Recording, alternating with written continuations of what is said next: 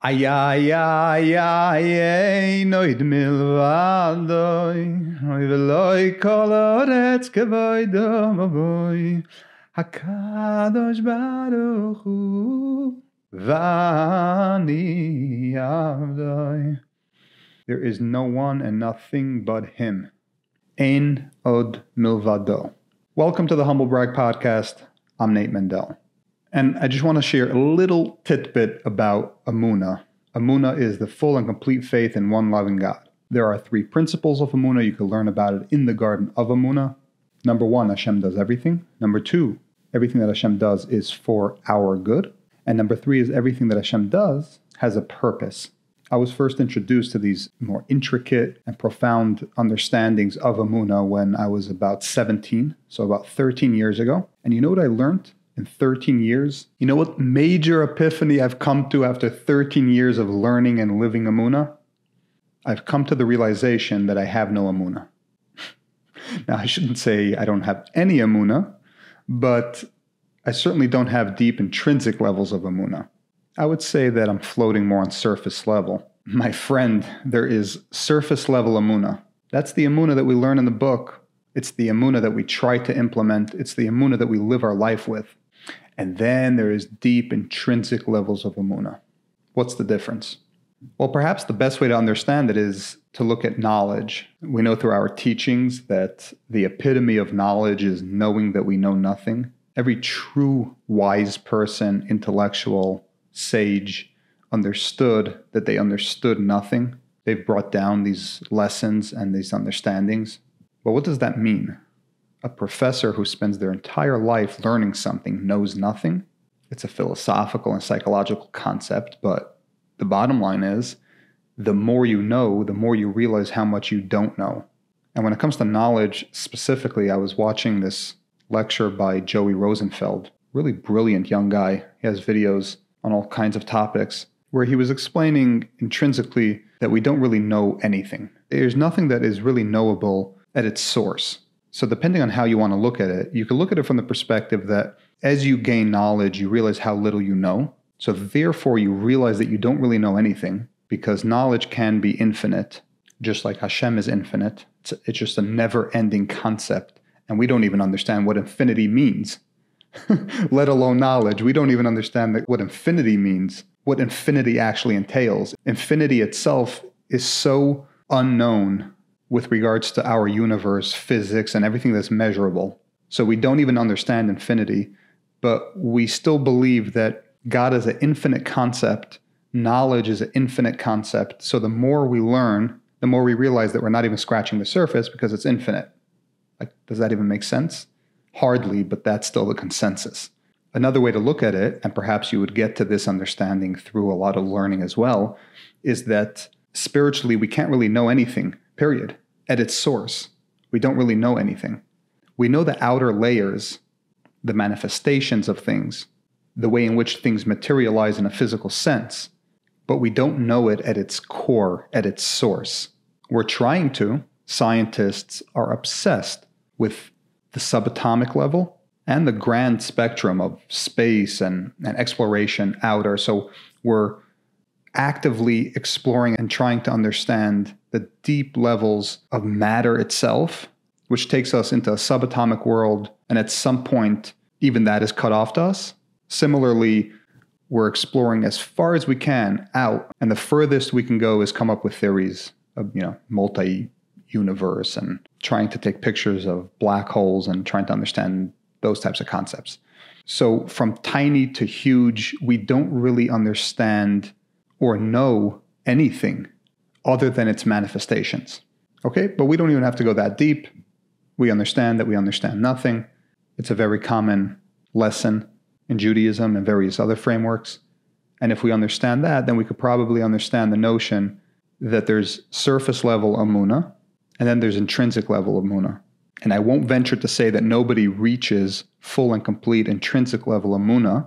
That might go against some of our traditions about particular characters in our past. But I would say something very close to it.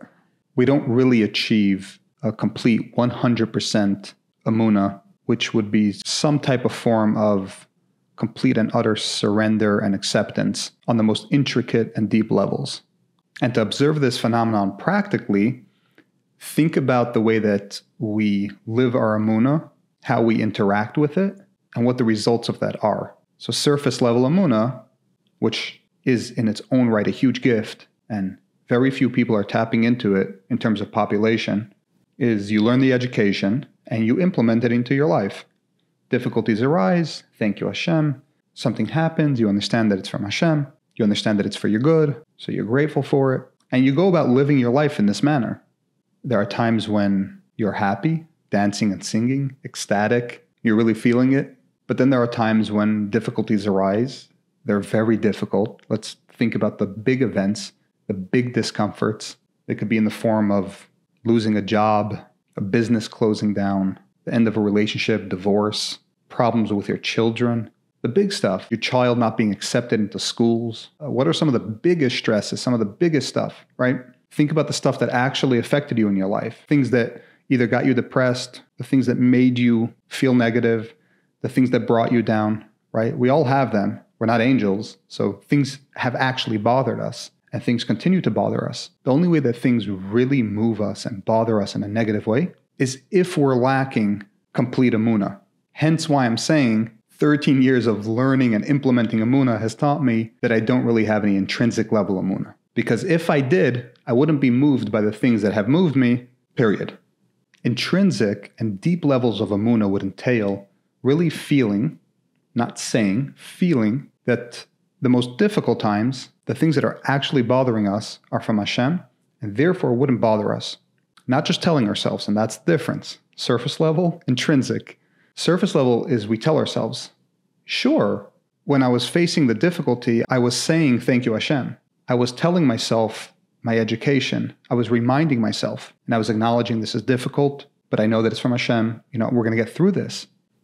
But that's still surface level. When we're gifted with intrinsic level, and sometimes we are gifted with intrinsic level Emunah for brief periods in certain situations, the entire work, the avodah, is to get to the point where we feel that all the time or close to all the time, but I don't know if a human being is capable of feeling that all the time. But the more work we put in, the more personal prayer, the vekus and attachment and nullification and bittul, and the more work we put in our relationship with Hashem, the more often we feel intrinsic Emunah when situations arrive. In other words, we're tuned into the source, we're one with existence, rather than feeling like a separate part experiencing, what may be negative.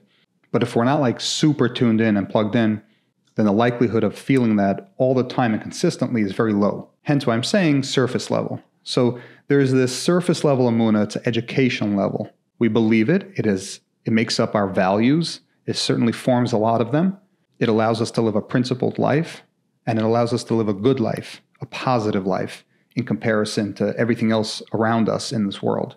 But when that's not enough, because you are on a personal quest and journey to find true inner peace, true connection and oneness, you'll realize that you want to tap into intrinsic. And again, intrinsic Emunah refers to a state in which we are spiritually, that we feel that whatever is taking place is the divine manifestation, and it shouldn't be any other way, and you don't feel any desire for it to be any other way, and therefore you're not affected by it for the way that it is. Ten chiyuch ben adam, hakol loy letoivo. Ten chiyuch ben adam, hakol letoivo. Kol man yom elachmanam letam lodin. In this regard, it is almost like knowledge. It is almost completely unknowable and unattainable, at least for your average person. I believe there were a couple sages and rabbis in the past who have been labeled with reaching a complete and wholesome level of Emunah. I forget offhand. For some reason, Rabbi Akiva comes to mind, maybe Moses, but I may be wrong. It's a very, very unique and lofty position. It's just not the type of thing that your average, even pious person could really obtain, especially in such a physical and material world. But nevertheless, that's what we strive for, because as difficulties mount and they become bigger and seemingly too hard to deal with, the only solution is to find deeper and inner level Emunah, which entails complete and profound acceptance and surrender. And that's when you realize, wow, the levels at which I need to surrender now and allow Hashem to take charge, where was that before? Well, before you weren't even challenged in these ways, so you didn't even know that your level of Emunah was surface. The more you confront the things that bother you in life, the more you confront your difficulties, the more you look at your nature, your psychology, why are you not happy? Why are you upset? What's bothering you? The more you realize, wow, there's so much work, so much profound work that needs to take place in the Emunah department. So that simple book that we were learning 13 years ago is far from simple. It's far from obtained. Now we could bust it back out and start digging in because it's a lifelong work. It's a lifelong journey. And it's going to take years upon years of grinding and hard work, hard spiritual, emotional, and mental work to start really obtaining the deep and intrinsic messages of it. The outer layer, the black and white text that we read, growing up and maturing, that was great to get us to here. Now you want to level up. Now you want to figure out what your real purpose in life is, how you're really going to solve your tikkun, how you're really going to transform into the potential that you are, so on and so forth. Now we really have to dig in. Now we're really going to have to find our faith and our surrender on a whole deeper level. Surrender just refers to trust, bitachon. The word surrender almost has like this non-Jewish connotation to it because the Christians use it all the time, surrendering to Jesus. But surrender for us has a deeper connection to trust. In order to trust, you must surrender. So that's it. There's not much else to say. Let's get motivated.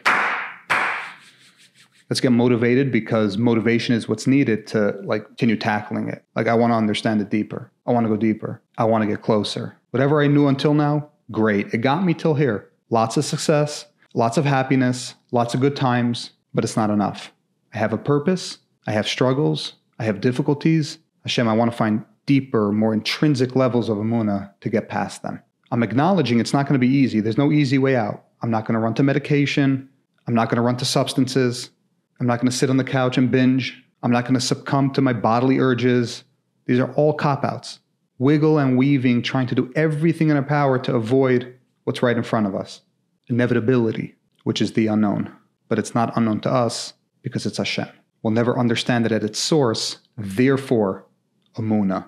We're never going to be able to fully make sense of it, therefore, trust, surrender, with Hashem's help. Peace. Leave a like and subscribe.